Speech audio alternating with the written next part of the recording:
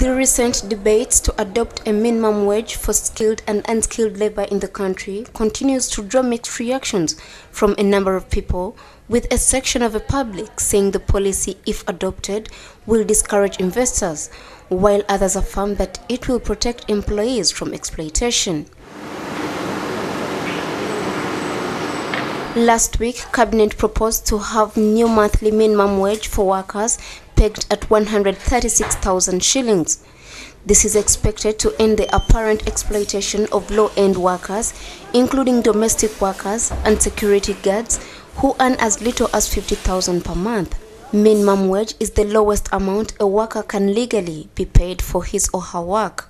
We suggest that our public policy should... Democratic Party President Norbert Mao says there is need to undertake a comprehensive study on the wage trends in different sectors of the economy by analyzing employment trends, costs of living, and the wage trends by profession and geographical regions. Some young people who work for a cleaning company, and they told me their monthly salary is 80,000, and they have to go to work every day.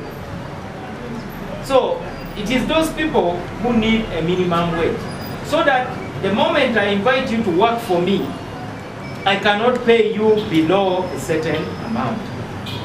And that requires Parliament to put in place that minimum wage. Mao insists that the issue of equality is very important when addressing the minimum wage aspect. This should prioritize the casual laborers, including security guards, domestic workers, among others. We want a merit-based system in Uganda. I'm not asking that people should go and start distributing things to whoever is lucky. But there must be equal opportunities. That's the most important thing.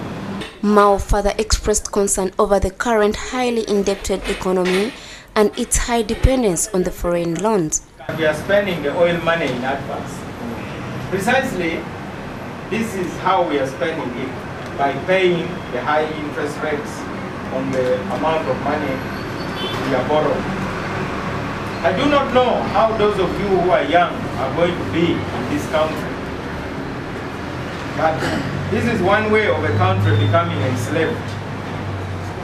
If we don't balance. And the worst thing is that the money we are borrowing, we are not putting it in a lot of tangible investments.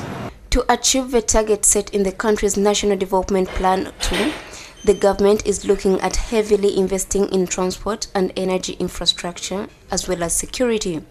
In the budget framework paper for 2017-2018, all ministries will have to concede at least 10% of their budgets to fund critical ongoing and new road and rail projects.